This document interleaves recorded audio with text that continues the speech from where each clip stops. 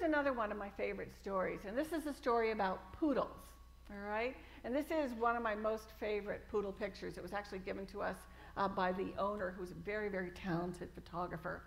And this is a story about genetic susceptibility to squamous cell carcinoma of the digit.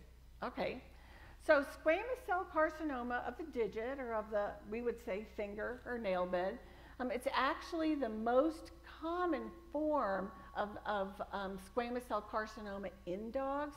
About 44% of squamous cell carcinoma especially in the poodles, but in other dogs, actually occurs here in the nail bed.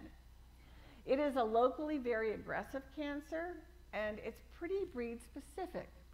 So if you are a giant schnauzer, your chances of coming down with this are 22-fold greater than the average mixed breed dog walking down the street.